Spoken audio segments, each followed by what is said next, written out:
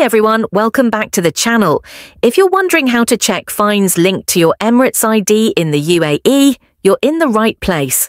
In today's quick tutorial, I'll show you how to do it easily using the GDRFA website. Let's get into it.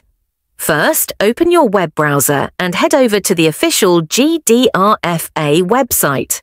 Once you're there, look for the option that says Fines Inquiry. You'll usually find this under the Services section. Once you click on it, you'll see different search types. Make sure you select Emirates ID as your search method. Now enter your Emirates ID number carefully. Double check to make sure there are no typos. Accuracy is key here. Next, you'll need to complete the reCAPTCHA to prove you're not a robot. Just follow the on-screen instructions. Super quick and easy. Once you've done that, hit the Submit button. And just like that, your fines, if any, will be displayed on the screen. And that's it. A super simple way to check for any fines using just your Emirates ID. If you found this video helpful, give it a thumbs up and don't forget to subscribe for more useful guides like this.